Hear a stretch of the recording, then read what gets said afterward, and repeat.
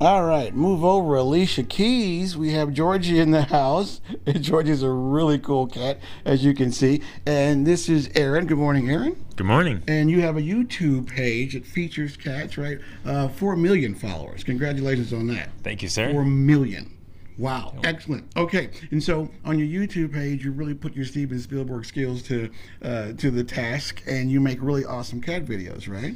Yeah, so we've been making cat videos on YouTube for about a decade, but we've been using special effects. This is the first time that we've been teaching our cats to do something impressive in real life. Okay. So this is the pet piano, and it teaches cats to play it by placing a treat on top, and then they step up onto the piano, Ding, ding, ding. and then when they do...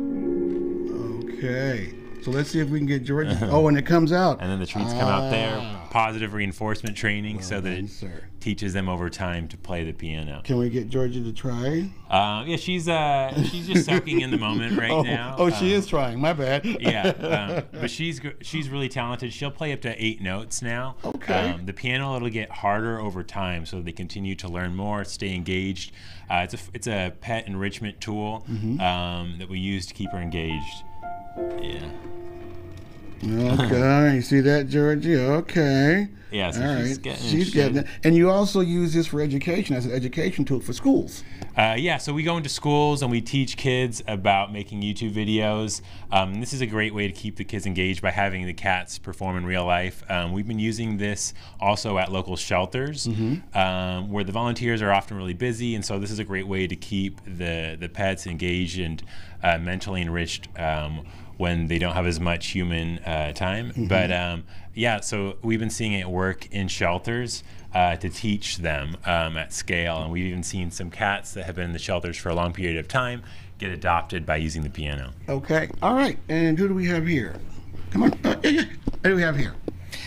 And first of all, where are you guys from? Well, we're Alley Cats and Aristocats, where we believe all cats deserve love. This is Winnie.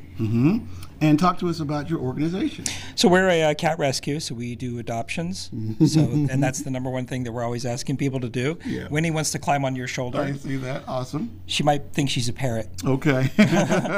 And you guys will be at the show? Yeah, we'll be at the show. We'll have lots of adoptable cats. We'll have about 50 cats there that people can come and check out and interact with. Very cool. And we'll have lots of other interesting things that they can take a look at and purchase.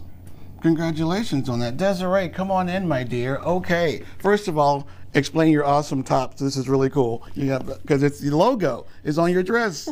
So the Cat Fanciers Association is the organization that puts on the International Show and Expo. So this is our logo, CFA, Cat Fanciers Association. Well done. Okay, the Cat Show and Exhibition has to be wrapped up Saturday and Sunday, the date, the time. Yep, Saturday from 10 to 5 and Sunday from 10 to 4. Over 100 vendors? Over 100 vendors, Over nearly 45 breeds? 45 breeds, nearly 1,000 cats. Wow. We have about 10, 15 famous feline influencers, cats and humans. Love it. Thank you so much. Thank you to everybody who came out. Meow. All right. Bob, why don't you end with this little guy over here? We're going to go back to you guys in the studio. All right. Georgie, look. Oh, dun-dun-dun. Move over, little Rashi. Here comes Georgie. All right. Back to you guys in the studio.